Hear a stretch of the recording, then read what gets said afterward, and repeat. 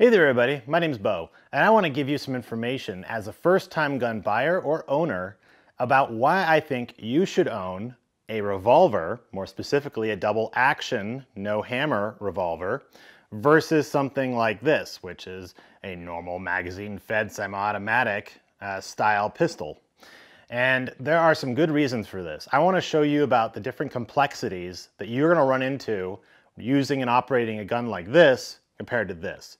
And as a first-time gun buyer, what you want to really focus on is trying to build your experience and understanding of your firearm and trying to minimize the amount of things you have to think about will greatly assist you in making sure that you have a good first impression of not only shooting, but using your firearm. Because using your firearm and practicing is going to be the best tool you have for ensuring that you're able to use your firearm safely and effectively. So come with me. I have 5 different types of pistols that I want to go over to show you why you should buy this revolver or get a revolver if you can, rather than one of these. Let's start with number 1, why I think a revolver double action with no hammer is the perfect gun for a first-time gun buyer. Why is that?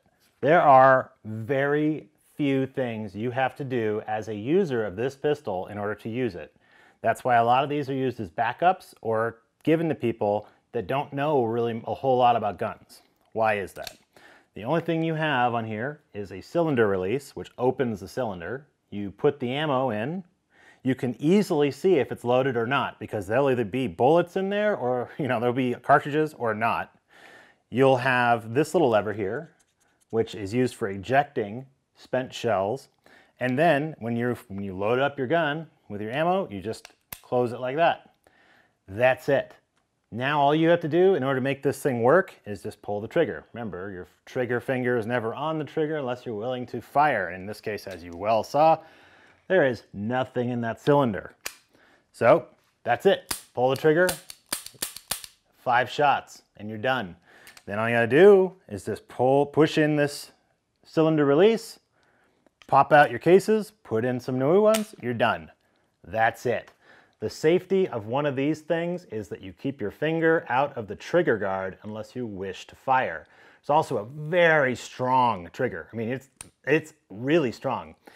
And what do I mean by double action anyway? Because there are some different revolvers. There are revolvers that have little hammers on them. You can pull the hammer back or not. Like that. Well, let me get over this. A double action refers to the method of pulling the trigger will cycle the cylinder as well as hit the firing pin to make the round fire. So it'll twist the cylinder and pop. You hear that click? There's your cylinder, there's your click. That's the 2 actions.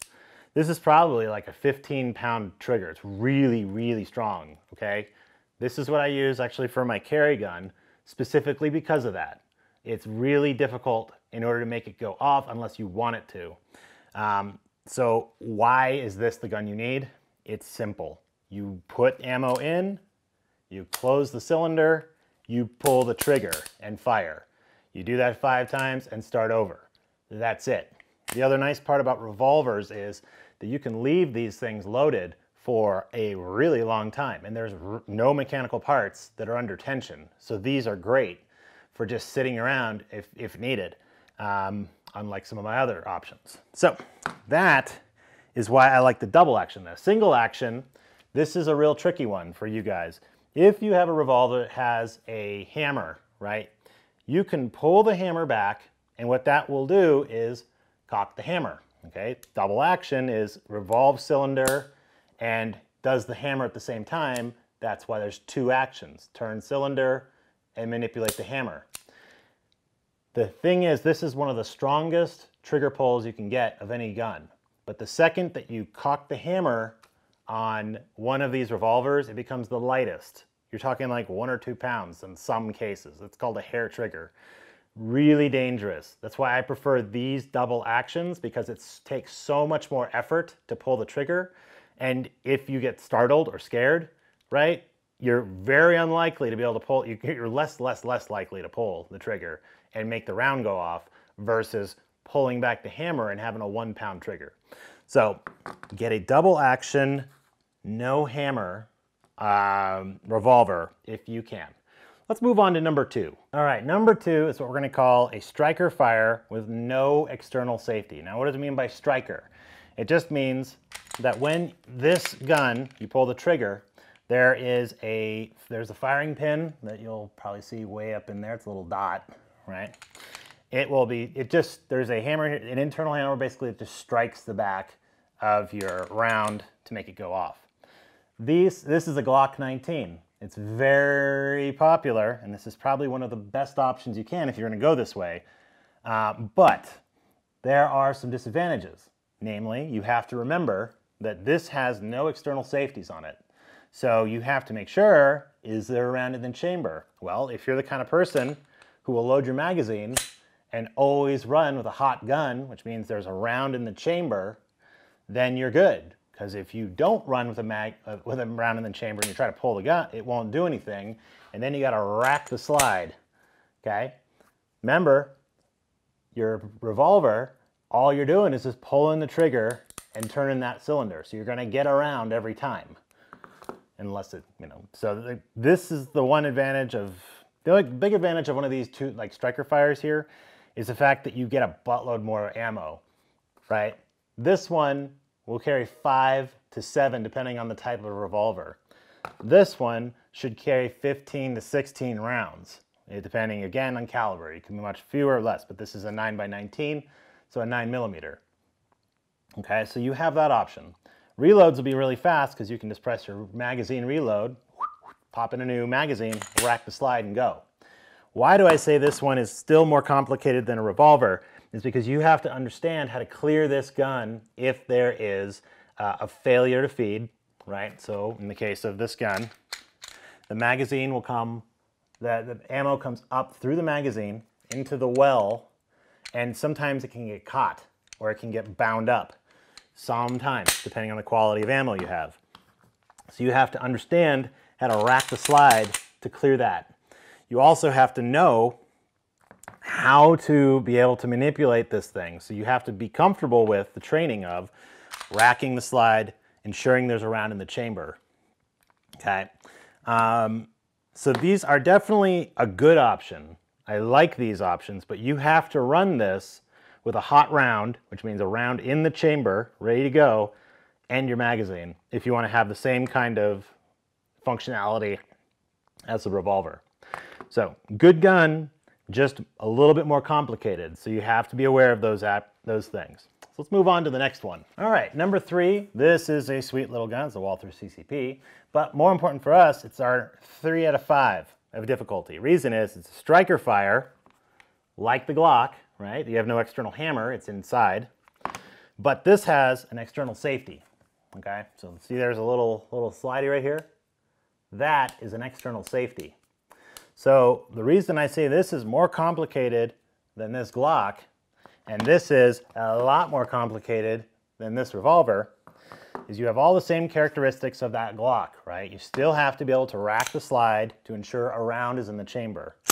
You still have to ensure your magazine is fully loaded and ready to rock and roll. If you want to have the same kind of fire as if it's always ready to rock and roll, like a revolver, you have to have a round in the chamber. So you have to always run it hot. Then what you'll have to do, this is why it's a little bit more complicated than the Glock, is you have this external safety, right? You have to remember or train to be able to do that. Now it sounds like a really simple thing, but when you're stupid and being dumb, that is a big difference, because you could be sitting there doing nothing, right? Because your safety's on. And that is a characteristic of guns that look like this, which make them a little bit more complicated than a Glock. So if you really want one of these, you want to find one that has no external safeties and has all those same features. That's if you want to make your life easy. So that's the bigger reason for one of these. Again, you get the good capacity. You're going to get a lot more rounds than you would with a revolver, but complexity-wise, you have to train with one of these to be effective. So that's 3 out of 5. Let's go to the 4 out of 5 difficulty. All right, so 4 out of 5 difficulty. This is a Beretta 92 A1, and It's a really nice gun, but it's really big. But it demonstrates a great amount of the different features to look out for and why it's a complicated gun for probably a beginner or someone who's not willing to train. This thing has what's called a single and double action hammer, right? It's basically a single and double action. It also has an external safety. So remember our discussion with revolvers about what a double action does. So a double action, in this case, if you pull the trigger, it's cleared, don't worry. If you have the safety off, right, because we got that little red dot, we're good to go. Pulling the trigger, oh, look at that, that's something to think about. A double trigger, or a double action, when you pull the trigger, you see the hammer, it goes back. A double action will pull the hammer back all the way and then release it. So it pulls back the hammer and releases it, okay? Then, after the round goes off, this hammer now is back in the single position. The trigger gets much, much, much more light.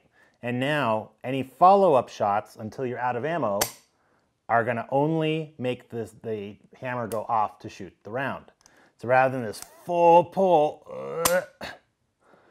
now it's just a single, okay? So that is something to think about, because if you get to this point where you're ready to rock and roll, you have to understand that that safety also decocks your hammer, okay? So that's another thing you got to be aware of, and something for safety's sake that's a really good idea to understand. So that's your safety. So you have this action where not only do you have the single trigger, but the double trigger, but you have to worry about this. So that first pull is going to be super heavy. And then the next pull after that is going to be super duper light. And you all have to do this with the guise of understanding that there's a safety in place. So you have to train that. So this requires much more training to use than this because of the trigger.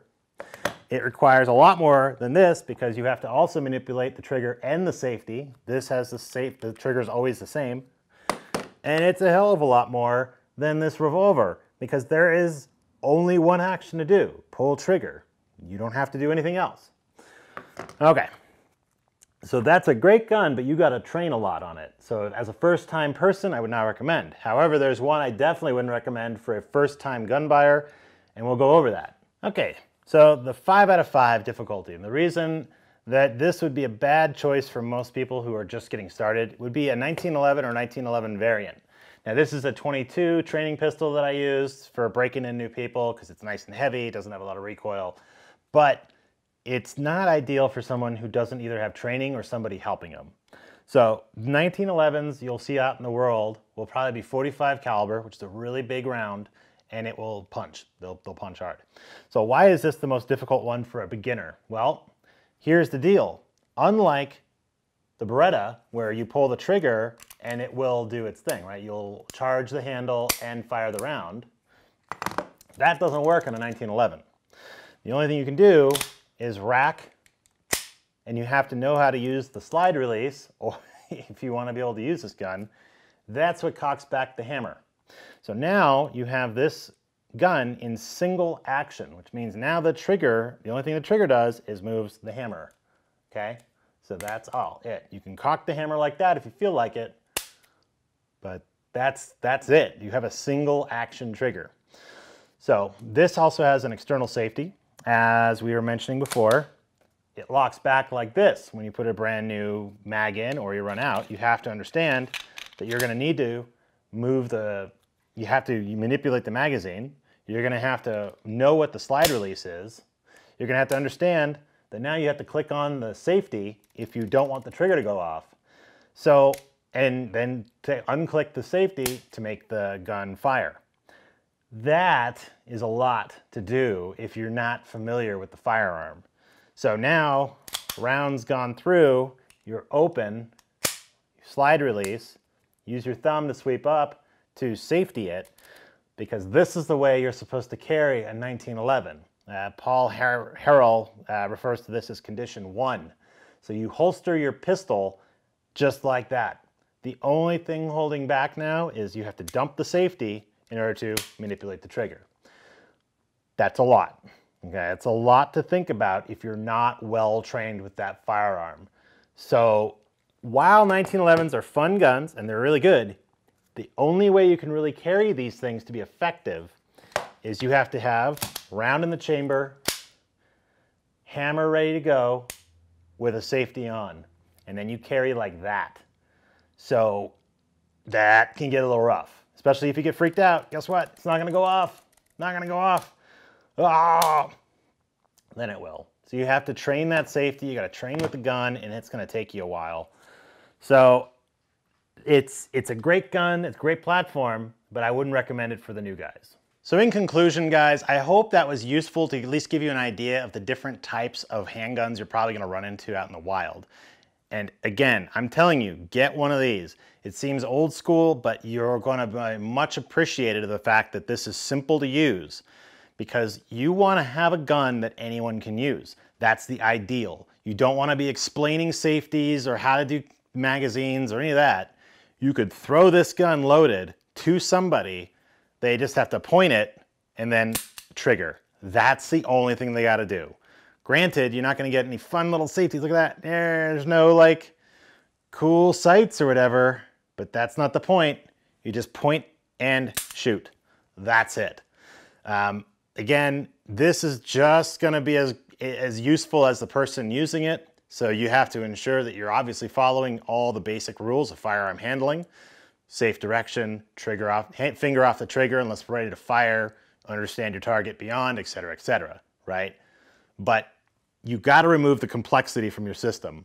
If you're a first-time gun buyer, owner, or just a person who wants a simple solution, get the revolver. Make your life easy and enjoy. So until next time, guys, thanks again for watching. Like, comment, subscribe. If you made it this far in the video, why don't you put down wheel gun in the comments below, or something to that effect, whatever you want to call a revolver. But I'm pretty sure a lot of you guys are gonna either want to have the cool factor or the practical factor. I would err toward the practical factor myself. So thanks again for watching, and we'll see you later.